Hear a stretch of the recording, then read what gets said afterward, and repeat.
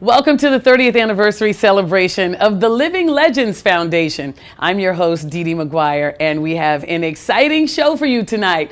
Now, sometimes nostalgic as we walk down memory lane, and definitely inspirational as we recap the 30-year journey. To get us started, please welcome the chairman of the Living Legends Foundation, David C. Linton. Thank you, DeDe, and thank all of you who have joined us for this virtual event. It goes without saying how much we appreciate your support of the foundation over these 30 years. We have been at the forefront of the calls for equality for Blacks in radio and records in terms of positions and compensation. We represent the foundation of the Black music culture. Your support has allowed us to have a positive impact on so many lives in so many ways, especially when misfortune hits. Your tax-deductible donation allows the foundation to help those with financial needs.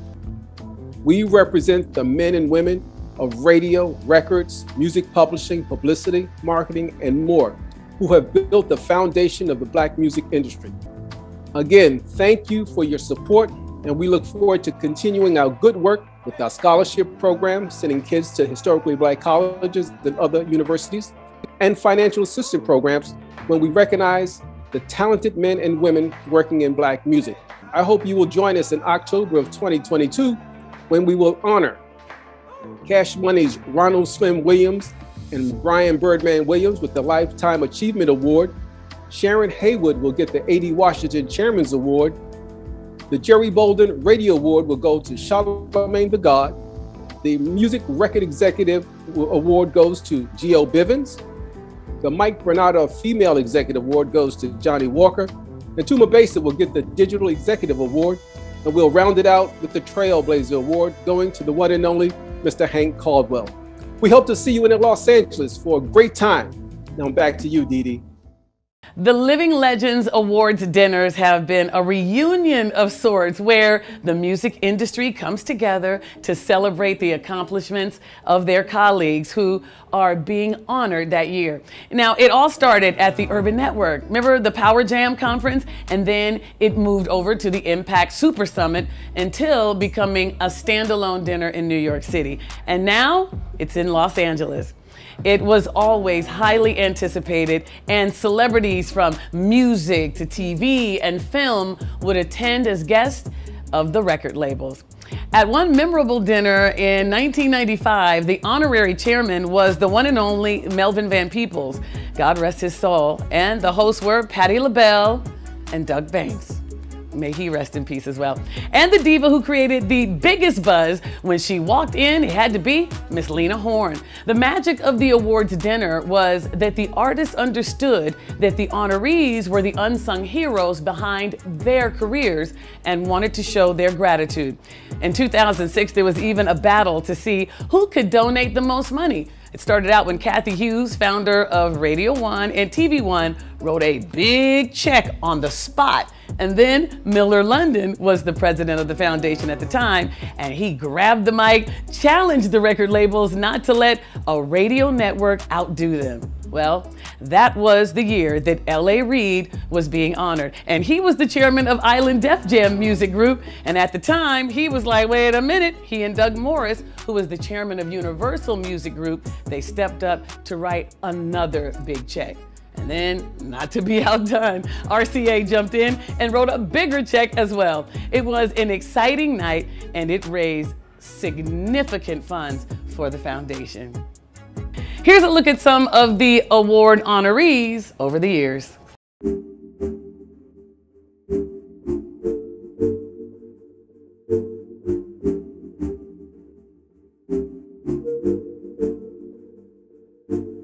Over the past 30 years, there have been over 100 influential recipients of our Living Legends Foundation Awards.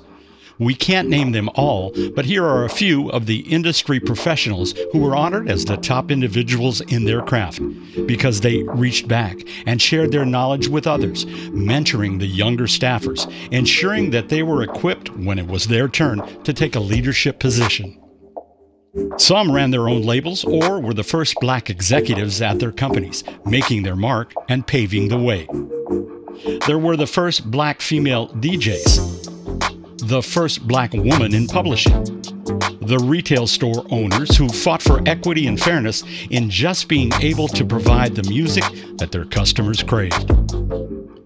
We saluted innovators who created magazines, newspapers, radio shows, TV shows, and yes, Black Music Month in their desire to preserve the culture. And of course, someone had to document all of this history, and we thank them too. Our business has always been a family affair, so it wasn't unusual for couples, spouses, and children to excel. As the lines blurred between music and technology, the legends became younger, taking the lessons from their mentors and putting their own unique twist on it, and even moving into the chairman's suites. The Living Legends Foundation will continue to honor the current torchbearers who are breaking ceilings, taking their seat at the table, or making their own table. The mission never stops, so just know we're watching you. You could be the next legend. I could not be with you tonight at the Living Legends Award, but I wanted to share with all my story. I have never had a problem speaking my mind and telling the truth. No sense in starting now, so let me begin with my name. I am Myra Weston. I'm the one who's brutally honest, the one that never flinched at a price tag, the one who'll take those boots in every color and will pick and go anywhere in a heartbeat. I've been footloose and fancy-free all of my life, but smart enough to have a house, a couple of cars, and money in the bank. I'm also the one that grew tired of the music industry after the fall of real music, and lastly, the one that wanted to experience the dream of entrepreneurship. I just didn't dream about entrepreneurship. I jumped in head first. I knew exactly what I was going to do, no fear, as I had been taught motion and marketing by the best. However, with all of my industry training, I had no idea I was in an arena with wolves that created red tape. A program director had nothing on these folks that chewed me up and spit me out. After signing a lease, and I was made to wait 2 years to open my gourmet popcorn business, mainly because I was in the wrong neighborhood with the wrong complexion. The red tapers reduced my savings down from $200,000 to $2,000, and then down to $2. Devastated by this blatant and deliberate act, I found myself in real trouble. Never been one to ask for a loan, and it took everything out of me to ask Larry if I could work a record to make some quick cash. Instead, he sent my request to Kelvin, who then sent it to Varnell, who then passed it over to David. When I found out my information had been passed around, I thought I was gonna die. All those people knowing my business was more than I could handle. I wanted to scream at Larry for sharing the letter with Kelvin. And scream even louder at Kelvin for sharing this info with Varnell. We eventually shared it with David. I thought only girls had big mouths.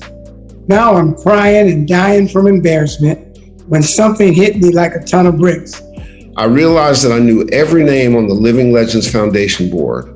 Since beginning my career as a kid in 1977, each person on the board had in some way, shape, or form had been like family to me. If they could reach for my hand, I could reach out and accept their gift without being embarrassed. Their act of kindness allowed me to save my house the very month I had no clue how I would make payment. The gifts bestowed upon those in need by the Living Legends Foundation Board exemplified the meaning of love, friendship, and kindness. I know oh so well as their gift made a difference. I, for one, am eternally grateful.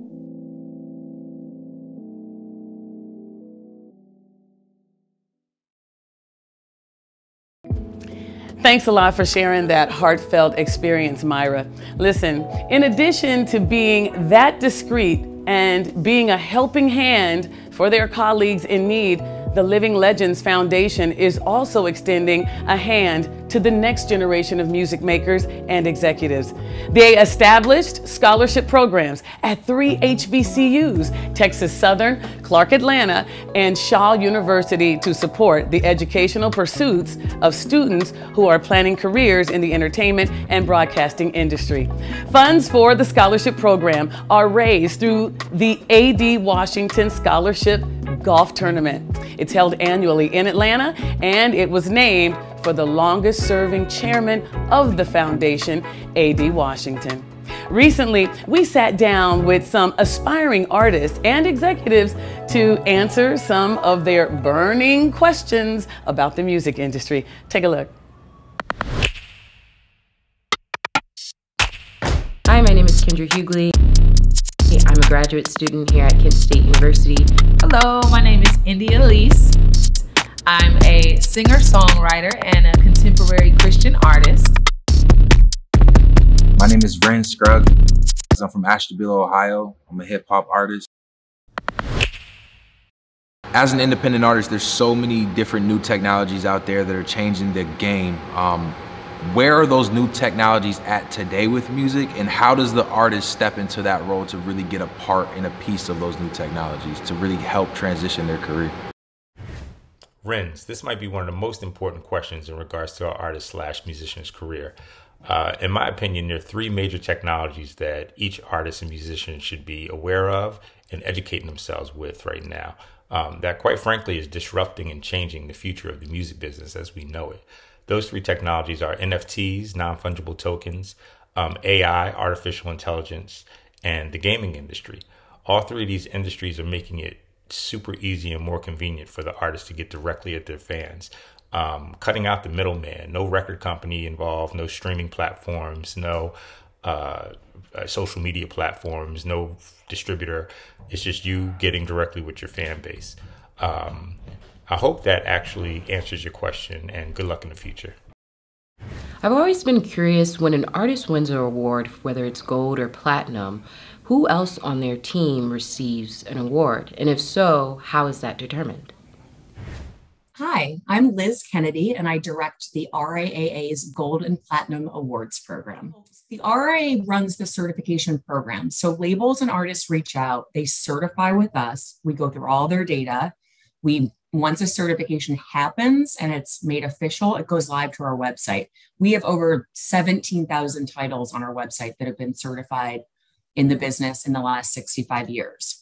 The ordering of plaques is kind of that next separate step. And truthfully, people can order as many as they want or as little as they want. The people authorized to buy the plaques are the labels themselves, and you could be on the marketing team, the senior management team, the press team. But if you work the record label, you can order plaques. If you're on the artist team, like manager, songwriter, producer, whoever it may be on that side of the artist team, you can order as many as you want to. An artist might say, I've got the budget to order 200 and give them to radio stations that played my song this year. So not anyone can order, but anyone affiliated with the project that's gotten a sign off, like the okay from the artist camp or the label camp, can then go about ordering as many as they want. And they can gift them to others. They can just order one for themselves. I mean, it really runs the gamut. So since the pandemic, there has been a large amount of talent that has just surfaced. And, as a Christian artist, it's already hard, but now you have everyone else that is rising with you. So my question is, as an A&R director or a publisher, someone who's looking for new talent, what could I do to separate myself to make you see me more? Or what were you guys looking for as far as artists these days? Since there's so much talent out there, what separates me from the rest? Hi, India. How you doing? This is Vicky McLatayad. So we're looking for things that we don't even know about yet. If it's done, I'm not interested in it. I'm looking for somebody that's just doing something so off and exciting and different. For example, when Jonathan McReynolds came out, he had a guitar. That was very interesting. I'm looking for somebody who's ballet dancing on their toes and singing something just very different, something that's going to wow me. Personally, I'm looking for somebody who has a look. I love your look. You know, I'm faith-based, but I just went to see Erykah Badu 3 weeks ago. Love her. There's only one of her. She came just dressed in one of these wild outfits, and I love that. I'm going to tell you someone that I'm very, very enthused with, and that's Toby Nwigwe. He's a person who came up during the pandemic. I mean, if you remember, everything was this mint green and white. He's got his wife with him, his baby, his sister. They all got afros. They've got this vibe. And he's got that try Jesus, don't try me. He is actually faith-based, but he's coming in, you know, a little different. Or even PJ Morton. He's the son of a preacher man. He's Bishop Paul S. Morton's son, but he sings love songs and he does gospel music. He got his Grammy doing kind of secular music. A lot of us right now are looking for something that's new, that's going to wow us, that people are going to be interested, that's going to get, you know, the youth and maybe also some of the more seasoned people. We're looking for numbers. It's still all about numbers, but for me, a person like myself, I'm looking for something that's different. So, you know, and I like things very extreme. It may not seem like it now, but when I signed Kirk Franklin, he was very extreme. Trinity 5-7, they told me I was going to hell for it. On the Christian side, if you're doing that white Christian side, you know, I don't know. There aren't a lot of Black females that have really hit all the way. So you had Out of Eden that was doing a little something and a few other people, but to really blow up, I haven't seen that yet. So there's a question as to what that looks like. And the bottom line is you need to be not just making up something, you need to be authentically yourself and go with that completely. So that's what I'm looking for, something like that. Hope that answers your question.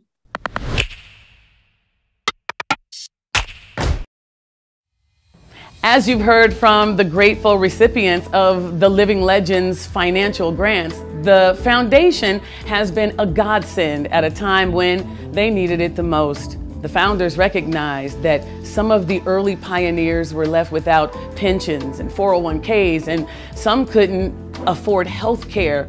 And as the years passed, there were requests for mortgage payments, tax liens, chemo, a whole lot more, you guys. But this isn't the only mission. The foundation aims to recognize and honor legendary music and radio industry figures who have distinguished themselves by their contributions as trailblazers, trendsetters, teachers, and mentors. Funds are raised at the awards dinner and the golf tournament, but the real funding comes from people just like you. Yeah, please help the foundation to keep doing the work of preserving the legacy of Black music and their industry figures who sacrificed their own dreams to make sure that their artists are able to attain theirs. Donate now on the website, livinglegendsfoundation.com. Now, let's welcome back Living Legends Foundation Chairman David Linton to present a special award. As chairman of the Living Legends Foundation, each year I get to select someone to give an award to, and I've always used a few barometers. One, it must be men and women whose impact on the industry should never be forgotten. Two, they've had an impact on my career, a demonstration of them reaching back to help others succeed. And three, their character as human beings, I feel we should all emulate. This year's recipients are no different, except they are a dynamic duo. He worked with some of the biggest artists and molded some of the most successful record executives while at Capitol Records. She was the woman every woman promotion executive wanted to emulate. She was a member of the MCA Records team, now in Universal Music, that literally ruled the 80s when it came to Black music culture. They got married in a storybook wedding at Jack the Rapper Convention in Atlanta, Georgia in 1986. And they are celebrating their 35th anniversary this year. Many of you already know who I'm talking about. The one and only, the dynamic duo, Keith and Martha Fry. It's a pleasure to be here, and I want to thank everybody for allowing us to be a part of the Living Legends. This award means so much to me when I was reading about it, and I found out that it was A.D. Washington's Chairman's Award. A.D. and I worked, for 32 years together. And we started out as co-workers in different markets. And we had a very good camaraderie between us because he had the Southwest and I had the Southeast. And between the two of us, we had 60% of the country of radio stations. So we were like always battling to see who could get the most radio ads for the week. And when he became vice president of MCA, he promoted me to national and then to vice president. He was the only one that gave me those opportunities, and he taught me so much. And I'm getting teary right now because he was a very special person. To get this award, it's so very special to me. And I know it is special to Keith too, because we were great friends in this industry. And I am so honored to be the recipient of this Chairman's Award, named after the man who gave me the breaks that I had in my lifetime in this entertainment industry. Do you want to say something, baby? Well, I think you said a lot. I'll try to squeeze in a couple of words because there are certain people I just want to mention. When I had the opportunity to move to Atlanta, I ran into a guy who was at the radio ham, and he showed me the ropes and taught me how to be a gentleman. And that man was Scotty Andrews. Hopefully there's some people left that remembers him. But if it wasn't for Scotty Andrews, it wouldn't be Keith Fry. Keith Fry. I can name hundreds of others that he has something to do with their being promoted or teaching them the ropes and how to be a promotion person. So this has been a wonderful life for me. Want to let anyone who does remember those days, and it was great days. Appreciate you giving me this opportunity to be recognized as a living legend. Thank you.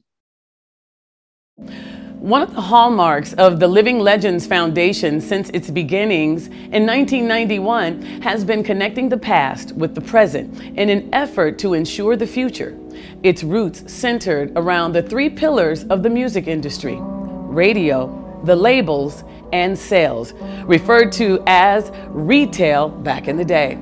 We wouldn't have Charlemagne the God if it weren't for colorful personalities like Frankie Crocker, Tom Joyner, and Jack the Rapper Gibson, who signed on America's first Black-owned and operated radio station, WERD in Atlanta.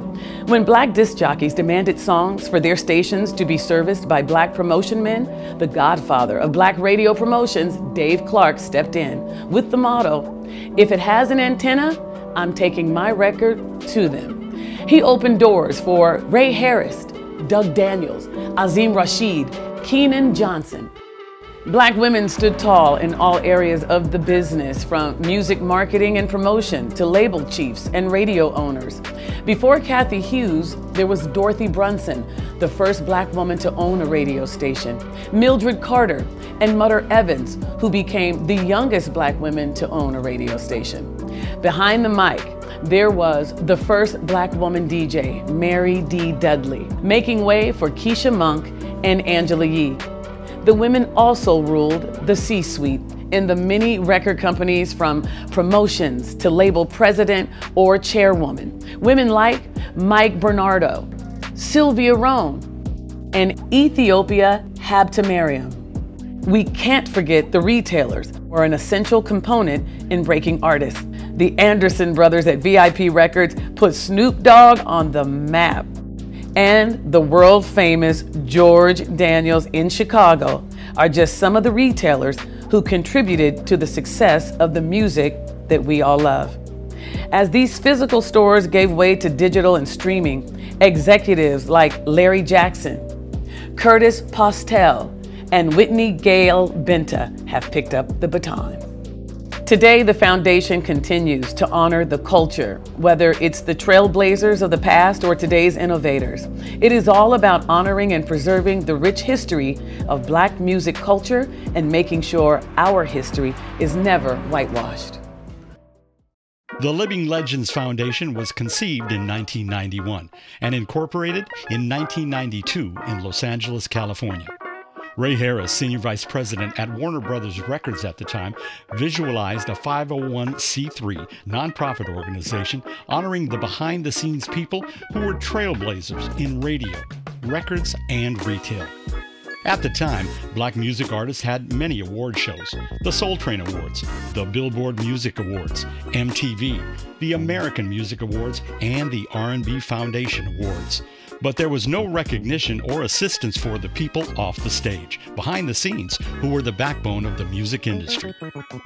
Ray Harris approached Jerry Bolding, who ran the Urban Network Conference, and they enlisted CeCe Evans, who worked with Ray at Warner Brothers, and Barbara Lewis, a vice president at Capitol Records. The Living Legends now had its foundation, literally. There were many skeptics in the early days, but persistence and faith in the mission has kept the organization moving forward for 30 years into a new century. 2020 marks the beginning of our new normal. Life as we knew it had changed forever, and everyone was adapting and pivoting to keep above water. Adversity can lead to innovation. And that's what happened with the Living Legends Foundation. Since none of us were unable to interact in person, a podcast/vodcast was born, dubbed Music Day, a verified hit. It's a series of no-holds-barred conversations with artists, industry insiders, and legendary music icons that is housed on all of the podcast platforms and the video version, or the vodcast. It's on the Living Legends Foundation YouTube channel. My background is jazz. For 5 years, I stood next to Miles Davis. Do you understand? You really understand? Miles Davis. And he instilled in me the understanding you commit to what you play. And whoever likes it, likes it. If they don't, then they don't. Young people set the pace, really, because they're the ones who have a lot of time. It's what the people that are making the music do outside of the music. That's what matters. More than the music. It's a new day. You know, you got 40,000 songs hitting DSPs a day. You know, if you got your right team and knowledge and reading and knowing how to, again, like, I'm not discounting the value of major labels, but you can do it without one. It's the young movement. We ain't going for that old time religion, which y'all had. Young folks, the millennials is making another move. You won the first artist to win, you know, the Grammy for Best Female Pop and R&B at the same time. I mean, that was unheard of to happen at that time. And so, was that a really big deal when that happened? Oh yeah, I mean. I've been known as the first kid. I'm the first to do this. I'm the first to be there. I'm the first when they call when they need me to do something. So I'm the first kid. I don't know who thought that it was a great idea to have your pants down below your butt.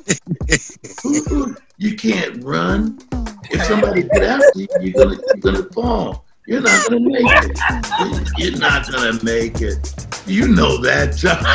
Ralph, y'all know that you can't run with your pants down like that. That wasn't a great idea. Let's look at Cardi B for an example, right? Here's the paradigm. Although she raps about these things, she's also very, very vocal about political issues and oppression in Black and brown communities and injustice that happen to Black men on a daily basis. So do we dismiss, so my question is, do we dismiss that part of her because people are so hyper focused on the music and what she puts out? No, I don't think you dismiss her at all, because I love her, to be quite honest. She is a true artist. I love that how she, I love who she is. When I'm speaking community. It's a catch-22, and it's always been that way. When I wanted to run for office, I regret some of the lyrics I made. I mean, that's why I said when they know better, they'll do better. They'll grow out of it. I don't think that Cardi's going to, Cardi can't do a walk 10 years from now. Nobody's going to even want to look at that walk.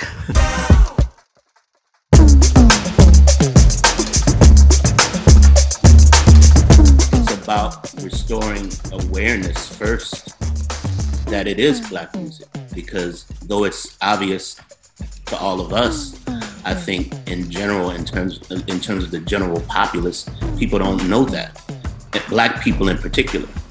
I don't think people understand the amount of revenue and opportunity that's going to exist. Billionaire artists is going to be, a normal thing that we see. It won't be one-offs. Peace to the planet. I go by the name of Charlemagne the God. Make sure you tune into Music Day, a verified hit, a podcast powered by the Living Legends Foundation, Inc.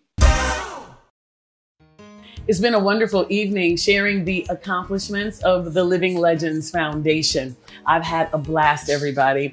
I'm going to tell you something right now. I'm excited to see what the next 30 years brings, because I know that the leadership will fight to make sure that the rich legacy of Black music will be respected for its cultural and financial impact. Let's support them in this goal.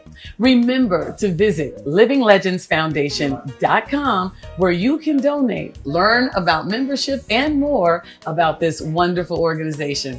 Happy 30th anniversary, Living Legends, and we will see all of you at the awards gala, October 7th, 2022. Good night.